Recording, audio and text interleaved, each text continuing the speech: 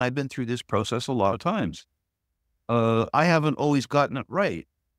But what I've learned in my life is that one 10 bagger amortizes a whole bunch of 20 or 30% mistakes and leaves room left over and to enjoy the very comfortable lifestyle that I've enjoyed. And I think that that possibility exists, frankly, with all three names.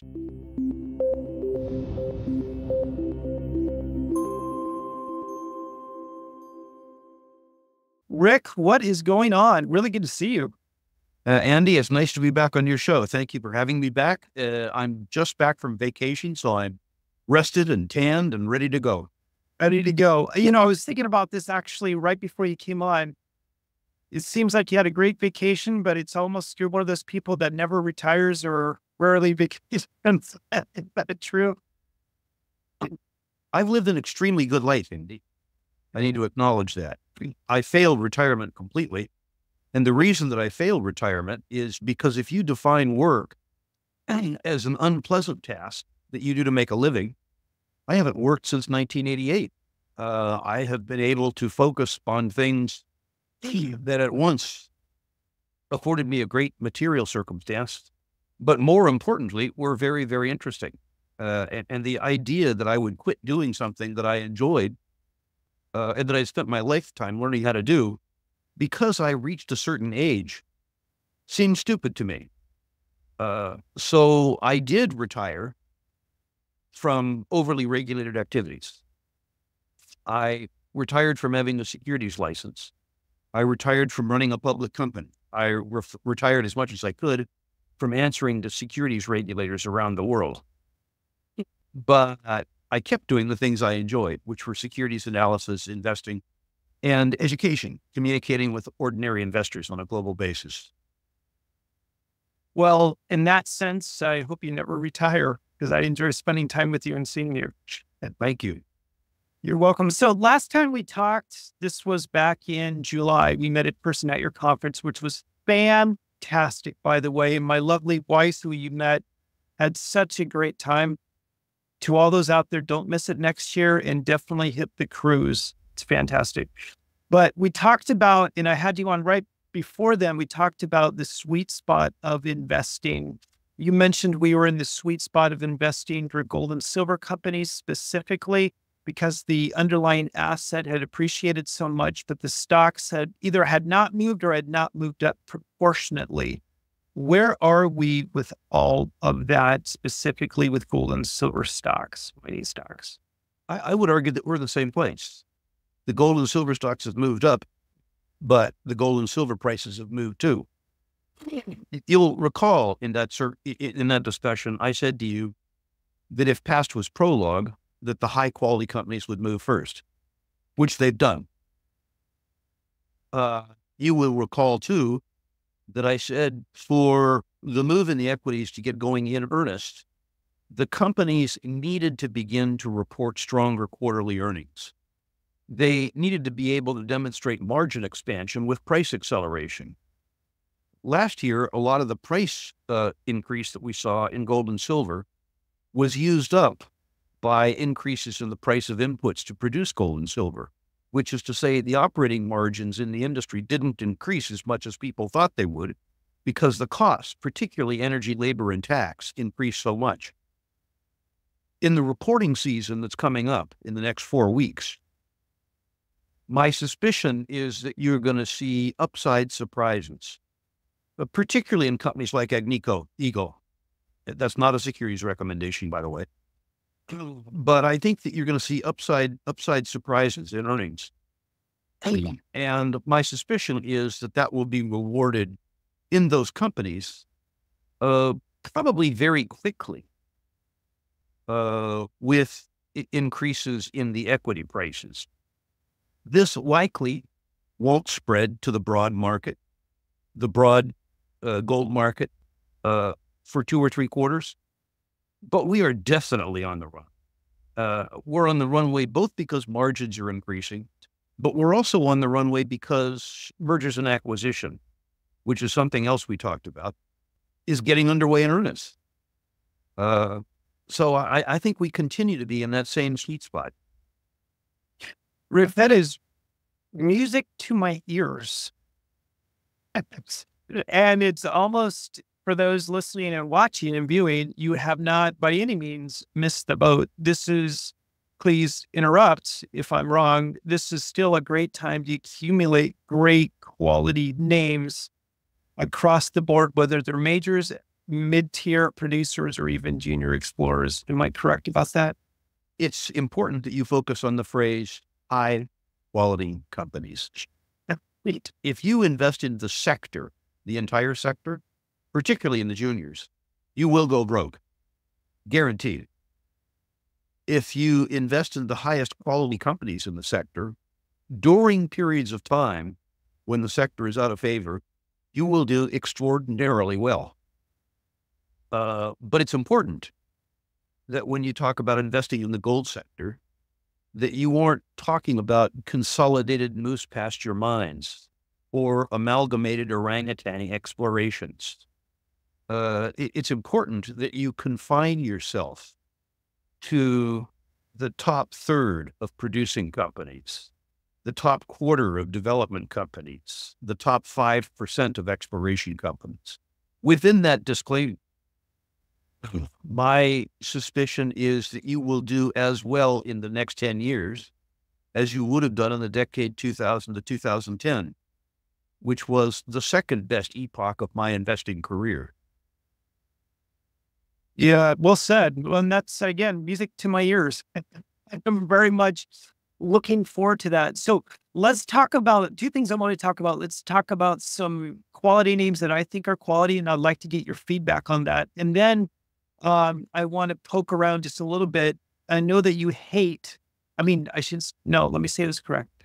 You love hated assets. Right. We did talk about that a bit previously. So I want to say, if that is still your radar, what assets do you currently love because they're hated? But let's start with some companies first here that are on my radar. They were at your show, LUCA Mining out of Mexico. Tell me about them in your opinion. I just invested in LUCA. I had a small position in LUCA before the conference. I got to visit with them extensively at the conference, and the consequence of that is in their recent financing, I bought $500,000 worth of stock or something like that. Let's start with what I don't like about LUCA. Let's talk with the downside. The political and social outlook in Mexico around mining, I believe, continues to deteriorate. So you will have social challenges in West Mexico around the narcotraficantes.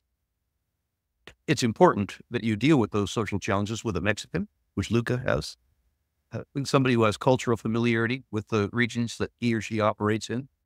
And there are political problems at the center. Again, you have to deal with that with a Mexican. The good news is that those same problems will make assets come available for sale by people who can't operate in that environment. And a Mexican business person, like the people who run LUCA, will have a competitive advantage over the next 5 years, displacing gringos from the Mexican environment. The second problem with LUCA is that currently they operate 2 small mines. I don't like small mines. I like big mines. Everything that can go wrong with a big mine can go wrong with a small mine, but a small mine can never make you big money. I happen to believe that one of LUCA's 2 small mines in Guerrero, Campo Morado, has the ability to become a big mine. It hasn't happened yet, but I think that the geological prospectivity of it is substantial and can happen. But I own LUCA because I believe over the next 5 years, they will be consolidators in the Mexican mining space, as North American and European investors consign Mexico to the too tough category. You can't have an aggregation of mineralized assets like Mexico and define it as too tough if you want to be in the mining business. And I believe that the young entrepreneur at LUCA is precisely the type of person who can operate domestically in Mexico in that political and social context, but in a broader plane too, because of his sophistication and familiarity with North American capital markets.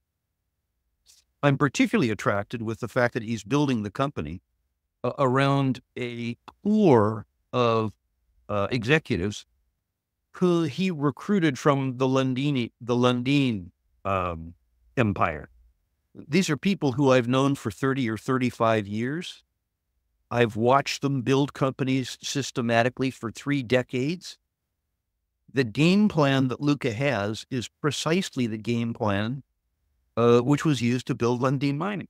I've watched it work before. I've watched these people work it before. And I like the fact that LUCA is focused on implementing this game plan in Mexico. As you say, I love hate. And the mining community hates Mexico. The challenges are evident to me, but there are world-class assets. There's world-class inventory. There's world-class expertise, and there's world-class labor. If you look at who operates American mines, if you look who's underground, they're Mexican. So I'm very attracted to LUCA, but I understand. Yes. Also, I want to bring up too, I don't know if you remember this, but this has been a while. You told me jurisdictions doesn't so much scare you. There is concern, but doesn't scare you as long as you are justly compensated to it. Correct. And in your opinion, LUCA has the potential for this. As long as you say potential. In both cases, they're restarting 2 mines. In both cases, they need to demonstrate that they have the operating competence as a consequence of recapitalization to do this. I've watched this game plan work in Mexico with First Majestic. Not to say that First Majestic hasn't stubbed their toes, but they have bought assets that were starved for cash, added back cash, added back management focus, and turned around assets that the market had believed were way, way, way past their prime. And taken a company, in that case, from 35 cents to as high as $15. I watched LUCA having the opportunity to take 2 assets, which I believe are good assets, that were starved for cash, adding back the capital, capital to these assets, and focusing management time and attention on them, and then using that as a building block to do it again and again and again. I watched this happen with Lundin. And I was richly rewarded, and I hope to be richly rewarded again. Excellent. Let's move on to another company. I met this company as well at your conference, Contango Ore. What's stuck out to me was just some of my back history. For those that don't know, I'm originally from Alaska, and that's where Rick is from. And that's where they're mining. What surprised me about them is how quickly they got permitted, and I think that's their process and their business. And that they're already producing. Tell me your thoughts and opinions about Contango Ore. Well, Contango Ore really, for me, is a play on the CEO, who I've known since he was a placer dome. I've known him for 3 decades. Truly unique human being. And he is doing what he does best. He's operated in Alaska for 3.5 decades. He lives in Alaska. His wife is Alaskan. He is operating in exploration and production in Alaska. I like people who have been serially successful, which he has. And I want the success to be focused on the task at hand, which this is. His business plan is one I frankly don't like. He is taking on very high grade but very small assets and putting them in production. I like big assets. But the fact that I like it, I never get everything right on investment. When he showed me the first asset, the durable competitive advantage here is that his partner, Kinross, has the Fort Knox mill, which is feed hungry and grade challenged. He didn't have to build a mill. He didn't have to build infrastructure. He didn't even have to build a team around mine production because he got all that with his partner. The pathway to cash flow was very interesting, very easy for me to see. The second asset that he has, Lucky Shot, I frankly don't like, but he likes it. And I would suspect that if you had a scale, his expertise in Alaska gold projects and my expertise in Alaska gold projects that his side of the scale would be heavier than mine. In other words, he knows more than me. So I'm willing to accept that, having known him for a fairly long time. The third asset that he took on, High Gold, I was already a shareholder of. And while this is a sub-million ounce high-grade deposit, I think that the exploration potential in the district, which I think Rick is highly qualified to exploit, is very high. In other words, I see 1 million ounces, and I have a reasonable expectation that 1 million ounces becomes 2.5 million ounces.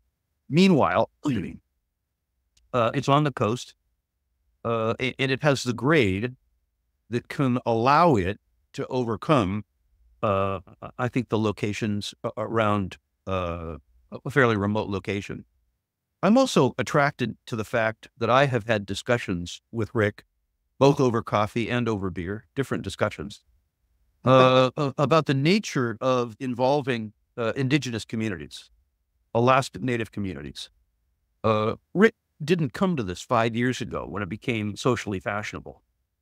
Rick talked to me about this 35 years ago when he was at Placer Dome. And this is a guy who is viscerally involved personally in getting the community behind and involved in the project. And as you know, being from Alaska, the Alaska Native corporations and the Native people in Alaska are critically important in both the social and the political process of Alaska. And I think one of the advantages that Rick had in terms of permitting the first deposit was the explicit and overt backing of all of the Alaska Native corporations, because they dealt with him for 3 decades. And his involvement of the local community, the indigenous community, in the project, in terms of employment and in terms of their impact, in terms of getting their input on wastewater considerations, aesthetic considerations, major fauna considerations. He didn't wait to consult the communities until he was in front of the licensing authority. He consulted the communities 5 years before. So when he went to the licensing authority, he was able to say, I'm proposing this practice because the people who live in the district have asked me to impose this practice. That's very, very, very different than a reactive approach. And I think it's an important skill set around the world, but I think it's a particularly important skill set in Alaska. Yeah, I would agree with you. Not to interrupt you, but I would agree with you. When Rick and I were talking off camera at your conference, we talked about politics, not politic parties, but just bobbing and weaving through, if you would, Alaskan politics, and how we handled that and how we got permitted and how he's involving the local community there, which was fantastic. Because something you said that I want to pick up, you said their third project has the high potential, and we use potential, the word potential, to be a million ounce, producer. Is that what you saying? It could be 2 million. I said that the reserve base was just under 1 million ounces. Got it. I think that the reserve potential is closer to 2 or 3. Got it. Time will tell. Yeah. And I think that Rick's focus is putting the 1 million ounces in production before he concerns himself with adding 2 million ounces. I would prefer his focus was the other way around. But again, if you put our relative Alaskan skill sets on a scale, he's going to be on the heavier side of the scale than me. And I've known him long enough that I'm prepared to gamble on his rather than my instinct. Got it. Well said. One other company, and then we'll move on, was Integra Resources. Yep. They were at your conference as well. I met Jason. They're in a great jurisdiction in the Idaho area. And I want you to comment about that. I've spoken to Jason a few times. I had him on the show. Very energetic, but I think we're at his, I guess I'm most concerned of what he has there in his asset. Comment on that. the idea that you merged Integra and Millennial, I think, is critical because you build critical mass. You add the Nevada assets, which can be very easily put in production, with the new Florida Canyon asset, which is in production right across the highway. And then for the upside, you have the Idaho asset. You also have that wonderful conjunction of a management team of my vintage, again from Placer Dome, who has done it before in a junior basis. You know, built a junior mining company into a producer and sold it with the younger generation, Jason, that has legs. So from a human aspect, I think you have a really unique set of opportunities. In terms of the physical assets, the purchase of the old Argonaut asset, Florida Canyon, means that they have existing production, which is important. They have a mine fleet, they have free cash flow, they have a labor inventory. Importantly, they have a Lovelock. It's important because the two undeveloped assets, which they are looking forward to putting in production, are both at Lovelock. And as you transition out of production of Florida Canyon into production at Hasbrook and Three Hills, you have the same labor force, you have the same management skill set, you have the same local relationships. I mean, there are real synergies, developing new mines in the shadow of the head frames of old mines. And that's precisely what you're doing. And you're not changing the mining method. These are open pit, oxide, heat leach deposits, which I really like. The upside is a deposit that I was always skeptical about, Delamar, which is why I went there personally. I had a difficult time believing that Kinross would shut that project down and incur the reclamation liability if there was an awful lot of rock left. The point that was made to me by George Salamis, who I've known for a very long time and have a very high regards for, also from the old Placer Dome Mafia like Rick, is that they had no more rock there at $300 gold. But they had a lot of rock left at $2,500 gold. Again, I was skeptical. I've probably heard that 1,000 times in my career. Sure. So I flew to Reno. I drove out to Lovelock. I looked at those operations. I drove up to Delamar in Idaho, and I had a look at Delamar. I was able to go in the core shack and look at the mineralized material section by section by section. But mercifully, in the company of some pretty good geologists, put this isolated core in the context of cross sections and came away thinking, you know what? At $2,500 gold, I was wrong. They're right. Now, understand that they have monumental tasks in front of them.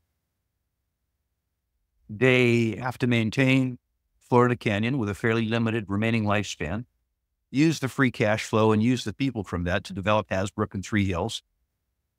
They have to permit those. They have to finance those. They have to build them, while at the same time keeping their eyes on the real prize, which is Delamar. Somebody who gets involved in Integra probably has to have a 5-year time frame. And they have to believe that the company can simultaneously overcome 4 challenges. And they have to understand that the management team is going to be opportunistic. If there is another acquisition opportunity in the Basin Range, either in Idaho or in Nevada, and I know the one in Nevada that they're looking at, they will acquire it. In other words, they'll go from 4 challenges to 5. Given the unique skill sets and the unique asset package that they have and the applicability of their skill sets to the asset package that they have, if they accomplish all of those things correctly over 5 years, I think you have the potential for a 10 bag. Cool. And I like that. I'm not saying it's going to happen. And I want your audience to understand that between now and the time that they potentially enjoy the 10 bagger, they could experience a 30 or 40 or 50% share price decline. You can have volatility in a stock, like any of these three stocks. These stocks can go up or down 10% or 15% in a week for almost no reason whatsoever. Right. If an institutional shareholder gets redemptions and they have to sell, irrespective of the quality of the assets, the stocks will go down. And, so people who own them, who hear me say you could have a 10 bag, need to understand that this 10 bagger isn't going to happen in calendar 24, right? You're not going to be able to come off this stock over a long weekend and experience these gains. You're going to have to suffer through volatility. You're going to have to experience real risk. And the management team is going to have to overcome 4 or 5 challenges. But mercifully, at age 71, I've been through this process a lot of times. I haven't always gotten it right. But what I've learned in my life is that one 10-bagger amortizes a whole bunch of 20 or 30% mistakes and leaves room left over to enjoy the very comfortable lifestyle that I've enjoyed. And I think that possibility exists, frankly, with all three names. Let's move on quickly. And I'd like to talk more about this, but I don't want to spend too much time just for time's sake. Talk about some hated assets, not specific companies, but sectors that you're really starting to pay attention to because they're hated. Too bad this discussion didn't take place 10 days ago, because the asset that I used to hate when everybody else loved it, that everybody hates today, is lithium. Yeah. But the takeover by RTZ, Rio Tinto, of the Canadian assets for a 90% premium has suddenly added some luster to the lithium. I suspect that the lithium market has more hate to come. Lithium was the flavor of the month for almost a decade. We never had a shortage of primary lithium. We had a shortage of lithium processing capacity. The consequence of that is that the lithium price went up 7-fold, the price of lithium chemicals, despite the fact that we had no shortage at all of elemental lithium. Billions of dollars were spent looking for lithium because we never looked for it before. A lot of it got found, way too much. And meanwhile, over the last 7 years, the shortage of processing capacity got addressed. So the lithium price, having gone up 7-fold, fell by 75%, which means that almost all of the new lithium discoveries that were made are uneconomic and will remain uneconomic. The market that bid these things up to stupid prices is selling them in an equally indiscriminatory fashion, not paying any attention to, in movie parlance, the good, the bad, or the ugly. The good will be thrown out with the bad and the ugly. And this, I think, over the next 2 years, will be the best single opportunity in the mining space. Before this takeover, lithium was becoming as unloved, or rather as hated, as uranium was in 2021. So I would say that's a sector that I'm particularly focused on.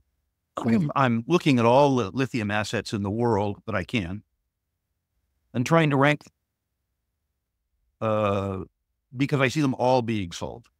And I see very few suitors of the ilk of Rio Tinto. The second sector that I really like, well, there's so many sectors that are hated. Oil and gas is hated. The best single extractive industry in the world is oil and gas, the single best business in the world. In the mining business, we pray for return of capital employed. In the oil and gas business, they talk about return on capital employed. That's a much better discussion. So for investors with a 5 to 10 years time frame, you look at the best possible businesses that you can, particularly when they're out of favor. And oil and gas, despite the fact that it's recovered substantially since 2001, is still very out of favor. The investment community is acting like the politicians are right. Never happened before. I don't know why it'll happen again. And they're suggesting that peak oil demand occurs in 2030 or 2032, which means on a net present value calculation, your free cash flows begin to decline in 6 years. I believe that peak oil demand occurs in 2060 or 2065. So I add back the second half of the decline curve, which gives me very different valuations than the valuations that are occurring to the big thinkers. And I believe that I'm right and that they're wrong. I believe that my knowledge of resource economics is superior to Angela Merkel's and Joe Biden's and Justin Trudeau's. They do what they do, I do what I do. And I think in this circumstance, I'm right. You have a business that at today's energy prices is coining money. And you have a circumstance where despite the fact that it's coining money, the industry as a whole, including state-supported firms, is underinvesting in productive capacity to the tune of over $1 billion a day. Jeez. When this lack of investment in a capital-intensive business begins to impair these companies' ability to produce, we will have shortages.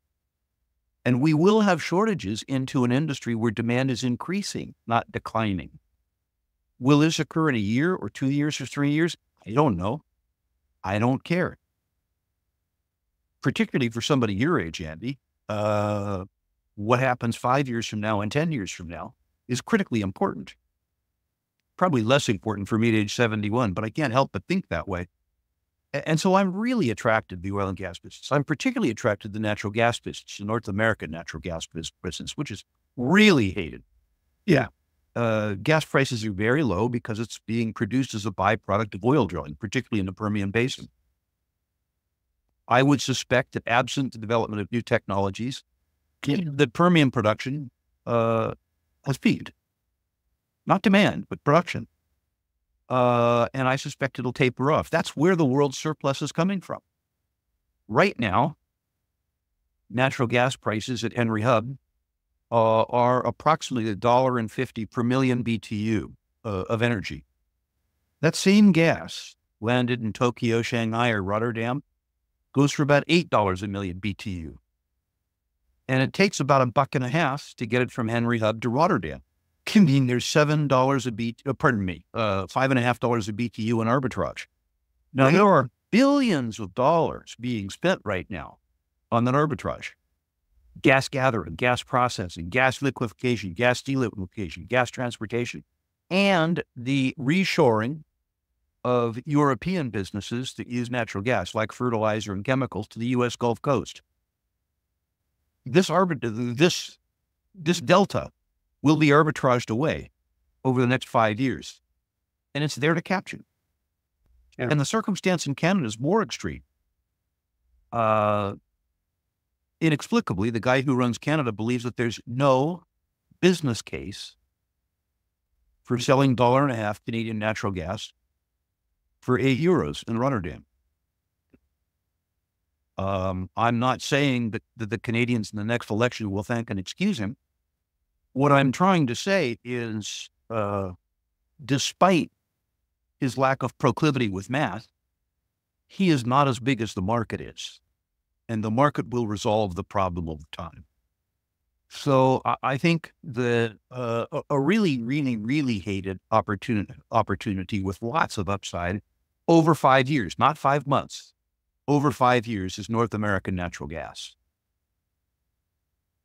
The third opportunity that I would point you to, there's a lot of them.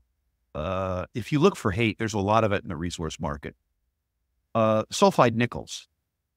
This is a bit more challenging because the supply side around nickel laterites in Indonesia is increasing, and they are lower cost. But the environmental degradation that's occurring in conjunction with developing those deposits, I believe, will cause the cost curve on the lateritic nickels to increase. Meanwhile, sulfide production worldwide is being shut in. When you see mines being shut down, you're seeing the epitome of hate. Mhm. Somebody spent $1 billion opening a mine, shuts it down. Never mind no new investment. You're seeing disinvestment. And Yeah. disinvestment is what I love. So sulfide nickels that are in the discovery development phase, that aren't trying to produce into a market impacted by the lateritic nickels, really attract me, be they in Western Australia, be they in Brazil, those places. And I would say that another sector that attracts me that has a lot of hate is platinum group metals. I'm attracted to them because they've fallen substantially in price. I'm attracted to them because I understand why they've fallen in price, which is to say the belief among the big thinkers that the internal combustion engine is going the way of the dodo, and we won't need catalytic converters, except we will. I don't see any ongoing worldwide demand for smog. And so I see that demand continuing. And I see, too, just like in 1990, the last time the platinum and palladium prices fell precipitously, that you have a natural seller who will run out of material, and that's Russia. For those who aren't familiar with it, for the last couple of years, the Russians have needed money. And when they need money, they sell what they have on the shelf, which is copper, cobalt, nickel, platinum, and palladium. The last time in 1992, the Russians ran out of those things to sell. They didn't run out of the need for money. They ran out of stuff to sell. Yeah. And the prices in the ensuing 2 years doubled across the board. And this is really pretty easy stuff. It's exacerbated in the case of platinum and palladium because the stuff is only really produced in 2.5 places. Russia being one place, South Africa being the second place, and Zimbabwe is the half place because it isn't really a place. If you look at political and social risk, the social and political risks in Russia are fairly obvious. The place is at war. They're holding the country together with guns. South Africa, literally between a rock and a hard spot. And Zimbabwe, I don't know how to describe Zimbabwe. If you had the manifestation of that social or political risk in either of the two principal jurisdictions, Russia or South Africa, and I don't think that's unlikely, any material supply disruption in either of those countries would, I think, see the PGM price double. I'm not saying it's going to happen. I'm not saying it's even a probability, but it's a large enough possibility that the speculator in me can't resist it, particularly given how hated those assets are.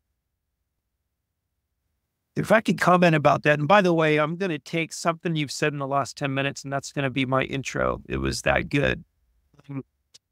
I'm really good friends with a newsletter writer that's been doing this for 25 years, small, but he has a core group of audience and people. And he made the comment that, and I paraphrase, similar to what you have said, Andy, I don't understand it when things are low and hated. No one wants them. That's when he does understand it, but that's when we should be buying. And when things are screaming going up, I sell a bunch of subscriptions. That's when I shouldn't be selling subscriptions. That's very true. Going back in history, Bob Bishop, who was a very successful newsletter writer in the 80s and 90s, said at my conference, my subscriptions are the most in demand when I have the least value to offer. Yes. And my subscriptions are the least wanted when I have the most to offer. Understanding that really has been the key of my investing success, beginning at about age 30. In my 20s, I needed the price action of the commodity to demonstrate that the thesis was true. Mm-hmm. The problem with that is after you've achieved the price action, the thesis is no longer true. Let's talk about this. One of your favorite topics is Tier 1 assets. We've discussed this in the past. If we could revisit that, just real quick for people that missed that talk, that discussion about why you like tier one assets. It's almost a rhetorical question, but I'd like to discuss that. Just briefly, how do you look for them? And then, and then we'll go through them. Let's define tier one assets first. Yes. A minimum of 10 billion US dollars in recoverable reserves and resources at current commodity prices, with the ability, once in production, to generate at least $1 billion a year in sales revenue, with all-in sustaining costs, not total costs, but all-in sustaining costs in the bottom quartile for its commodity on a global basis, and return on capital employed in the best quartile in its commodity worldwide. Now, my preference is not for $10 billion deposits. My preference is for $30 billion or $40 billion or $50 billion deposits. But you don't always get what you prefer. I've learned in my life, sadly, Andy, and we alluded to it earlier in the interview, that everything that can go wrong with a small mine can go wrong with a big mine, but only a big mine can make you big money. And a big mine can survive the mistake because it has the reserve life to come back and make you whole. Very long reserve lives, which you have in big mines, mean that if your commodity price forecast is wrong by a couple of years, you have enough mine life left that you can amortize that 2 or 3 year time mistake over a 25 or 30 year remaining mine life. And finally, 50 years of experience, which is sadly now what I have in this business, teaches me that all deposits yield surprises. And in big deposits, the surprises are almost always good. And in small deposits, the surprises are often bad. Big deposits give you leverage to exploration upside. They give you leverage to commodity price. They give you the scale to lower your operating costs by increasing the capital expense and amortizing it over more years of production. Great big mining companies fight a continual fight against depletion, against the deterioration of their asset by production. To remain in business, they have to buy tier one deposits. They have to buy 20-year assets or 30-year assets or 40-year assets. So if you are lucky enough to participate in the discovery of one of these assets or the development of one of these assets, one of two good things happen. You decapitalize the asset over 30 or 40 years with very high dividends, or you get taken over. The market pays you now, or it pays you later. So we're going to talk about a few things. We're going to talk about investing in these deposits. We're going to talk about investing in the highest quality mining companies of the world. The Rios, the BHPs, the Glencores, the Camecos. We're going to talk about return on capital employed, the allocation of capital, buying these companies when they're out of favor, and then enjoying 10 years of increasing free cash flow. And it's important. It bores people until they look back at the impact of compounding on their lifestyle, at which time it becomes fascinating. And we're going to talk about how to evaluate discoveries in terms of their potential to become tier one. Mm-hmm. And how to watch the development process through the preliminary economic assessment, the pre-feasibility study, the bankable feasibility study, the construction finance, how to determine whether these deposits are undervalued or overvalued or fairly valued, how to understand the impact of time on your investment. You need to understand, as an example, when you look at a pre-feasibility study, and the pre-feasibility study suggests that the deposit has a net asset value of $2 billion, but the company only has a market capitalization of $350 million. That seems really, really, really cheap. You need to understand what the discrepancy is. What are the permitting hurdles? Because the pre-feasibility study assumes it's permitted. What are the financing hurdles? Because the pre-feasibility study assumes it's financed. How much equity needs to be raised? How will they raise the equity? But most importantly, the time value of money. The pre-feasibility study assumes a net present value post-construction. How long will you have to own the company before you can begin the net present value calculation? If you own the company for 10 years before the net present value calculation kicks in, almost all of the net present value is taken away by the time value of money. So those are the discussions we're going to talk about. And we're going to talk about Tier 1 deposits in the development stage in commodities that are out of favor, where we believe that commodity price upside and the return of the commodity to favor gives us the opportunity over 5 years to experience tenfold appreciation in deposits that have already exhibited the hallmarks of Tier 1 deposits. We're going to talk about commodities with more favorable outlooks too. We're going to talk about uranium deposits if the market wants to hear about it. We're going to talk about gold deposits if the market wants to hear about it.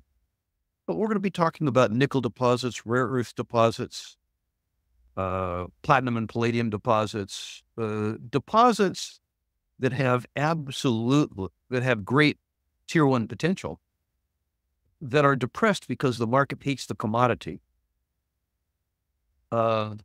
Where we think that the hate goes away and we think that the commodity rebounds too.